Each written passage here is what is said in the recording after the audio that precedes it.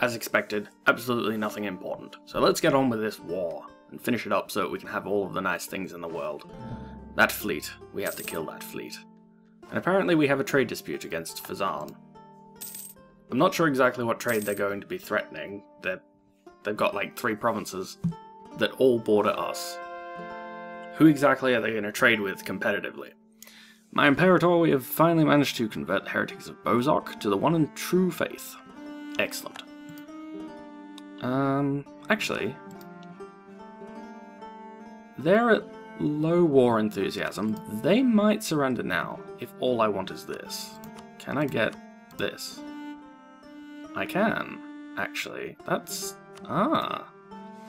Okay, so that's for 25% war score. Can I actually get anything... Can I get you to release anybody? Barra. That doesn't sound particularly important.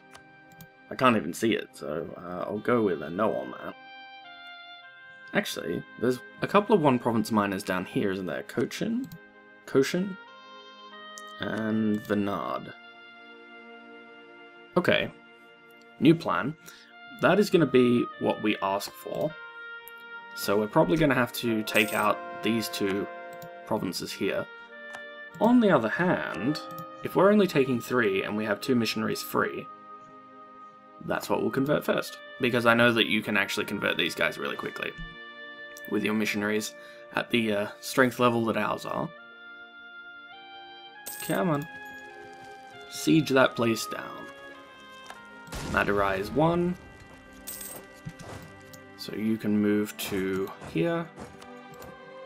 Is that enough? That is enough. That is indeed enough. Actually, I don't want to do it just yet, though, because I would like to destroy their fleet. Simply as a revenge thing. Pretty much. So, we'll do that. We'll wait it out until we've taken this place and then killed their fleet. A native rising, those bastards. And the siege of... Really? This place has held out longer. Okay. Okay. I'm not sure why we're getting this message, seeing as we haven't actually discovered either of these places, but it's nice to know that the Aztecs are still hanging around, doing something. The Mixtec no longer considered the Aztecs a rival, but I wonder why. Yeah, I can't go and investigate. Things are happening in the world that we are not aware of, and I like it. Oh, hello. I see your army there. Are you going to try and march on us? Oh, excellent. Even if you do, it makes no difference. And Norway has a new rival. Because of course they do. We'll deal with the Cardinal in a minute. Ooh, Poland making moves. They've announced Norway as their new rival. And we won the second Battle of Cormoran Cape. So, because we have done that, you... Yes, you can go back to privateering, and I will have you privateer in this area. And this fleet can go here, and I will actually rename it. This one is going to be the Indian Fleet. There we go. A cardinal was exposed. The cardinal in Mecklenburg has been rumoured to be of weak character, but has always been discreet enough not to warrant further investigation. Now it appears that foreign spies from Gotland, who have had their eye on him, put an end to this and exposed his sins to the Pope. Oh dear. What an underhanded way of getting at our influence. Those bastards. And we can start marching back, so I'm going to send this army here and this army here.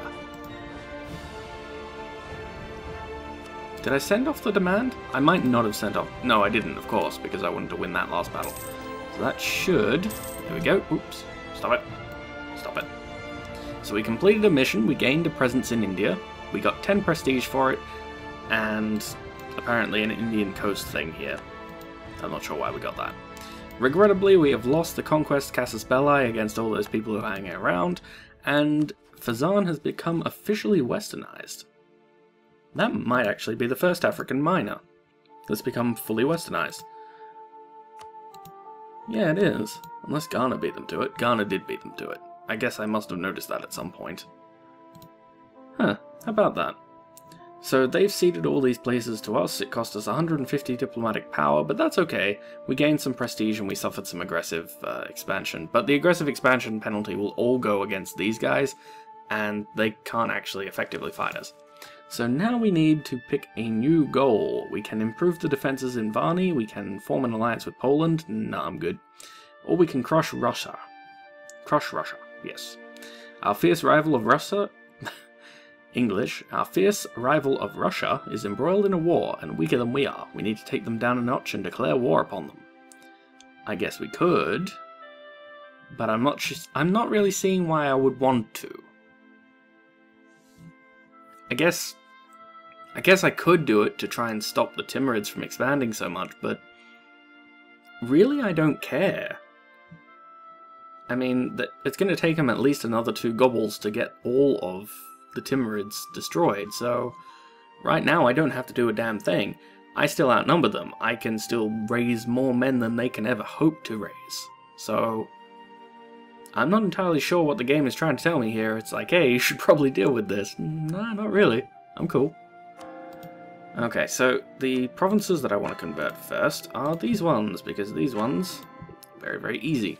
So I don't want to do either of these missions, so I guess we'll take this one and hope that once we've finished it, there'll be a decent one available.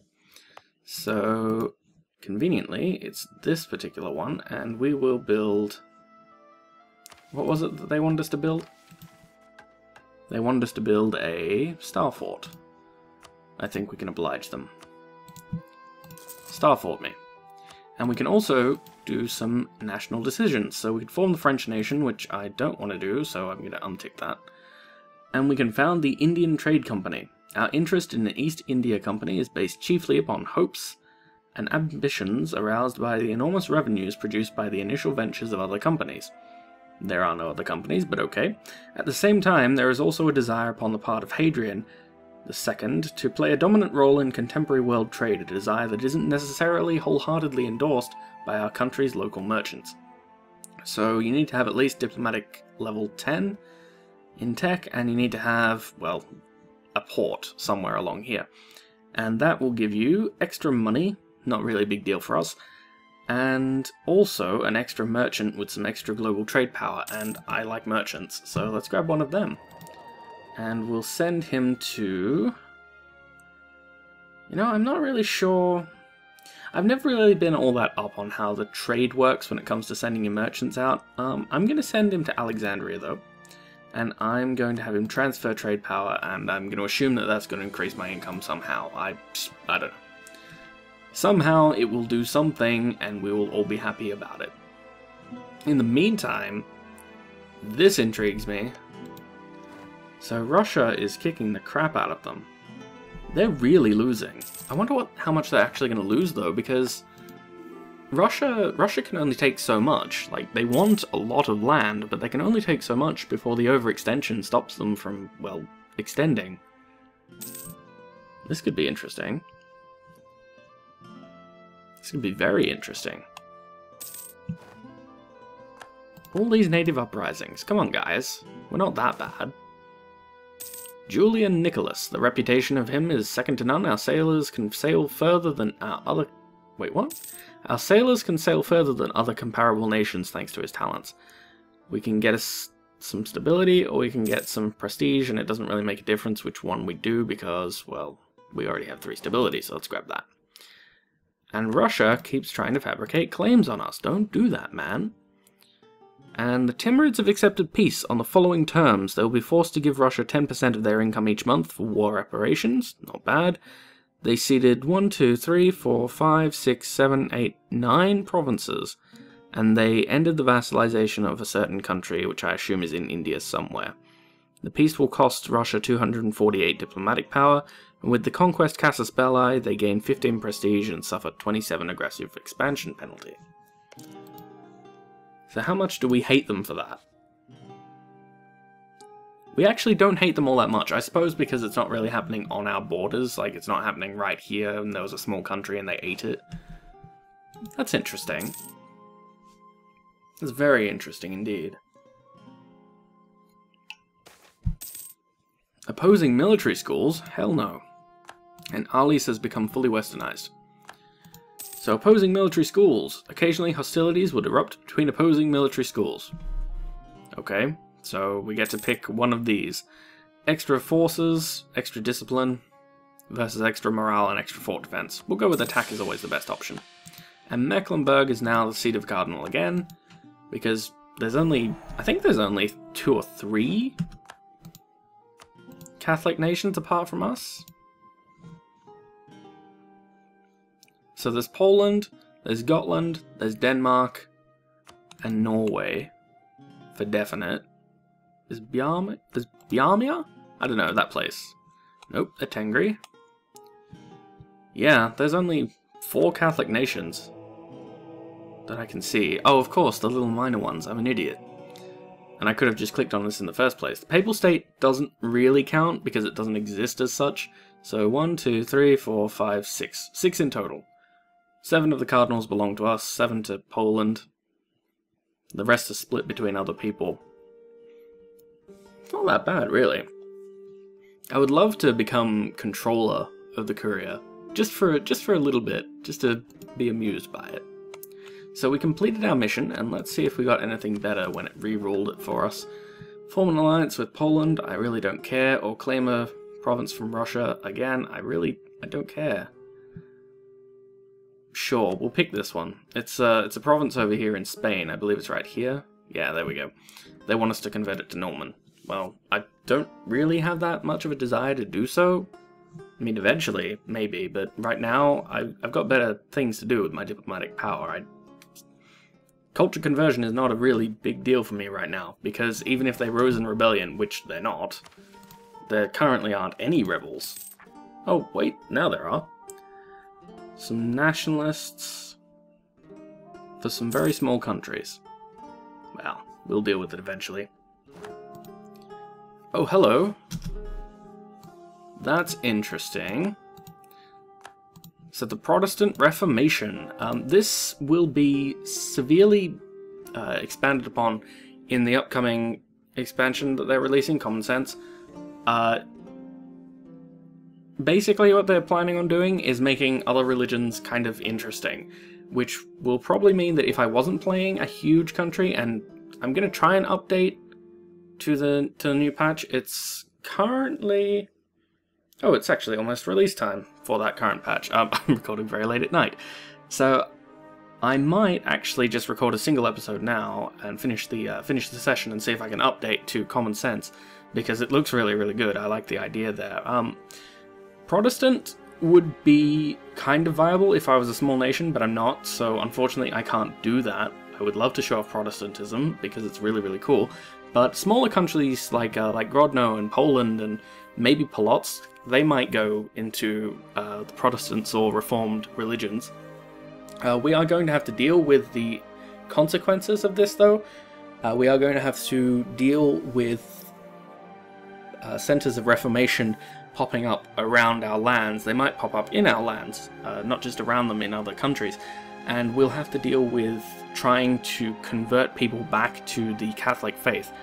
And we'll be able to embrace the Counter-Reformation at some point. We might not need to, depending on how many of our provinces actually get converted over. But it should be quite interesting. That's quite early, actually. They're not at 100%. It usually pops after they get to 100% reform desire. So now I'm not really concerned about picking things that will increase Catholic reform desire, because, well, the Reformation's already happened. So, thoughts of disapproval against the Roman Catholic Church are spreading across Europe as a result of the increasing corruption of monks and clerics. So basically people like Rodrigo Borgia. Voices are raised questioning the current principles and greed of the Church. A monk in Grodno has for some time expressed deep concerns, and is now openly declaring his discontent with the Church, paving the way towards a reformation of the faith. So he's our Martin Luther. So is Grodno now Protestant? Like, legit Protestant, or is it just one county? It's just one county at the moment. This could be interesting. We'll just have to see what happens with it. And apparently I have 2 diplomats free. I guess... Am I buttering up Polotsk still? I think I am. No, I'm not. Okay. make sure they're happy. Let them enjoy our wonderfulness. And you're still supporting an heir in Poland. Good, good. We shouldn't need to increase relations with them. They're pretty happy with us right now. We can increase relations later if we need to. So we took decisions here. The Conventicle Act in Norway and the Conventicle Act in Grodno. What is that? Have I got that option? I do have that option. The Conventicle Act. So what is it? Discourage nonconformists by forbidding any form of religious assembly of more than 5 people other than those approved by the established church. What does it do? Increased missionary strength and a lack of tolerance towards heretics.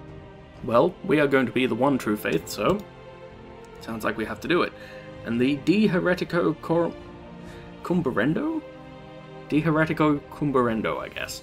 Make it an illegal offense punishable by burning at the stake to either own or produce a translation of the Holy Bible, which gives us extra tax for some reason, extra missionary strength, and Catholicism gains a little bit of reform desire. Well, they've already managed to have that reform happen, so let's do it. I think you'll get events for burning people at the stake, so that could be quite interesting. Let's see how this all goes, I guess. So, I guess if we put on the religious map mode, we might see provinces popping into Protestantism. Well, Grodno is going to be a center of reform, right? Yeah, a religious center, religious zeal. So if they try to convert it back, it won't work for a very, very, very, very, very long time.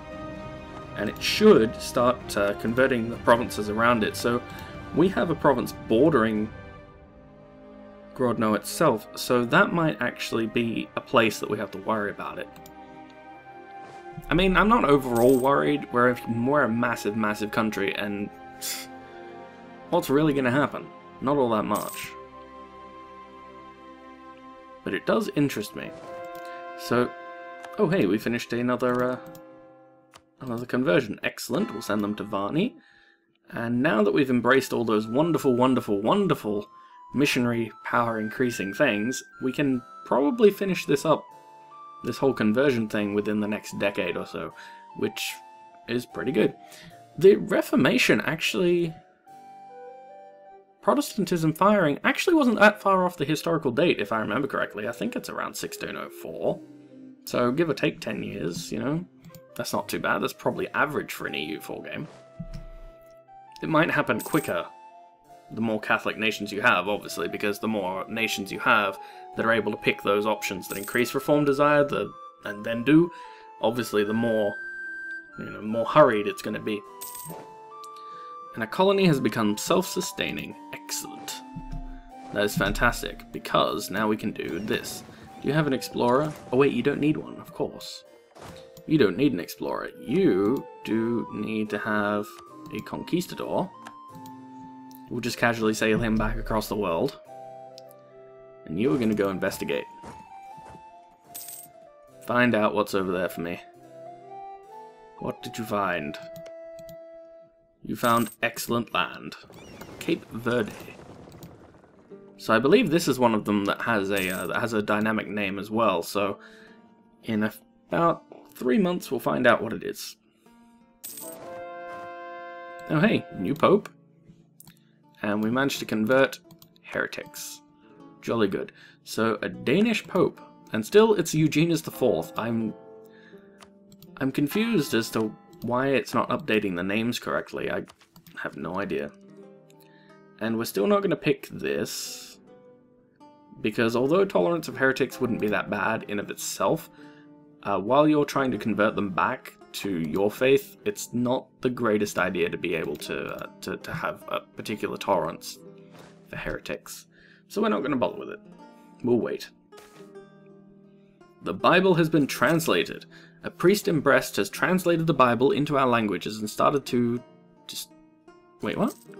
Has started to distribute copies of it in nearby villages. That sounds like an Irish name.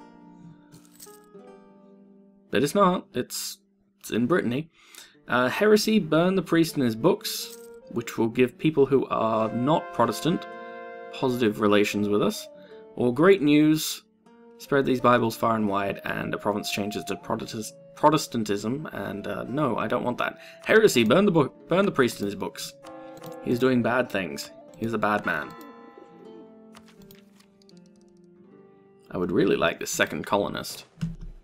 That is something I would appreciate. So what does it become? Cap Vert. I know I'm saying that wrong. It's not pronounced that way in French, but... Huh, that's interesting. We can probably put... oh, I already did it. I'm so clever. I was thinking, oh, I should probably put those ships into port. Yeah, so there we go. Wystruck, which is the province that directly borders Grodno, has converted to Protestantism. And because they have, they've got religious zeal, which will last until 1619, which is not too long, but you will need to convert it back. And as you can see, at this speed, Wystruck will never be fully converted. The missionary will have a monthly progress of 0.0% due to the following factors. That's a 10%... Oh. I probably should have paused that, so I could deal with that pop-up. I thought it was paused. Well, a naive relative thing happened, and I'm not sure which choice it chose for us. I'm assuming it's not anything too bad.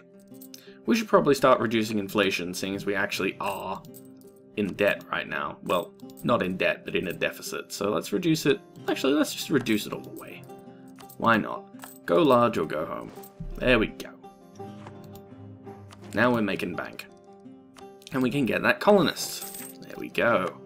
The second colonist is a good colonist. And we apparently had discoveries spread. I think it was probably over here. It was. And what did we find? If I remember right, that's Diego Garcia, I think. So, let's see. How many troops can you take? You can take 24 regiments. How handy. I have 24 regiments right here. So let's split this army in half. And we'll give them Titus Probus. Actually, no. We'll give the other army Titus Probus. They will board ship. And you will sail right over here. Because we've discovered the actual archipelago, we don't have to have an explorer on board to actually go visit it. Which is nice. It means I don't have to worry about transferring people over and over. So, border friction. Our rightful provinces are held by other nations, and our government seems to be making no effort to recover them. What use are they anyway? Proclaims the broadsheet. Widespread dissatisfaction with our failure to recover our claimed provinces is sweeping the nation. We can annoy Russia some more, or we can take some diplomatic power hits. I'm just going to annoy Russia, because I really don't care. What are they going to do? Invade me? Unlikely. Alright, go over there, discover for me what this is. And there's a new monarch in Ali, a new sultan, and he has introduced taxes and created a Sheikh-ul-Islam office. You can sail back over there. And Diego Garcia, you're not very profitable, but you are a strategically important place. Mainly because if we colonize here, we can start heading towards the Cape. Which is something that I'm not disinclined to do. The Cape is very, very profitable. Especially if you convert over to Victoria 2, which we are planning on doing. Because in Victoria 2, obviously there's a lot of resources down there that get discovered if you're playing as the Transvaal or South Africa or whoever it is that you picked to play as. So what do we got here? We got some more galleys. Excellent, you can go join the Indian fleet. Sail forth. Sail forth. There's not really a whole ton of stuff that I want to get done right this very second. I mean, I guess I could go and buy some more military stuff. How much power do we need to get this? We'll have enough in 6 years. I kind of don't really feel like we need to go for military technology 17 straight away, so we might just go around building some forts. Another privateer captain has gone rogue, so we're going to lose some money out on that, which is unfortunate. It could be worse. Could be worse. One of the things that I'm happy they're doing as a change in common sense is that they're removing this goddamn cost of monarch points to build buildings. This pleases me greatly. So let's see. Well, we might as well fortify our border with the Timurids, because the Timurids are probably going to give way to the Russians soon. And the Russians are a lot more scary than the Timurids are. So I want to make sure that our border with them is properly defended, because if it's not, then they're going to come rampaging across the border, and I don't particularly look forward to that. So let's build up all the forts that we possibly can along this way. Let's finish fortifying here. Fish is going to be created in our new colony. I do like the sound of that. Incompetent diplomats, because naturally. We have appointed too many inbred nobles to the position of diplomat. They are making fools of themselves, which was probably expected, but what is worse, they are also embarrassing our country. They are of noble blood, we lose some prestige, and we take a fabrication of claims penalty and aggressive expansion impact, or we can replace them for 50 diplomatic power. I'm just going to replace them. I mean, I'm not really fabricating claims, but I don't really want to have that sitting there. I mean, if I attack somebody, I don't really want to have to worry too much about the potential annoyance of having too high aggressive expansion. Because if Russia gets the chance, I don't think they would win, but I think that the war would become very long and protracted. So if they could take the chance to attack us and get a coalition against us, they would totally do it.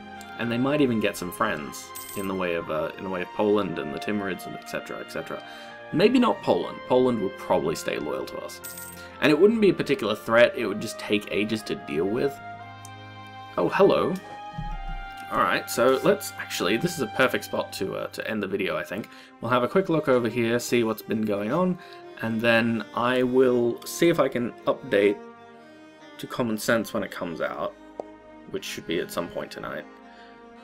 Tonight, my time, so present me to future you, I guess. Maybe we'll be updating. I hope so. I did like some of the changes that came along, because when we were playing Crusader Kings 2, we were able to update as we went to a pretty late version of the game. And Common Sense looks amazing. Parliaments? That sounds cool. So let's see what's going on down here. We've got Ming looking strong. How strong are you, Ming? Actually, we can probably look in the legend now. How strong is Ming? Ming has... Go for armies. Go for country names. Ming, how many troops do you have under arms? You currently have 108,000 men under arms and 143,000 manpower in reserve. Good God. Once they get started, they're going to get started. Japan is a unified country.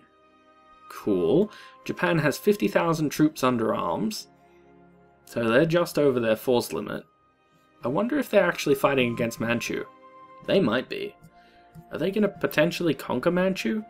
Maybe. I don't know, actually. What about Korea? How much has Korea got to face off against them with? 22,000 troops. What about Manchu? Okay, Manchu and Japan are pretty much even. It'll be down to who can get fleets where to get their troops across to the other countries, and if they can get enough of them. So that's pretty cool. Japan is a unified country. I wonder if you could look at... Can you look at the previous rulers, see when it was formed? Can you do that? I guess you could if you transferred over to Japan by tag switching.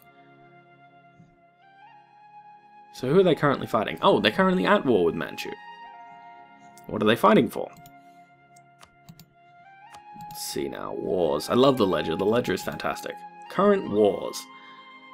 The Manchurian conquest. Oh, Manchu is trying to conquer something. Tokokachi. I guess maybe that's... Is that one of the places I can't see? I think so.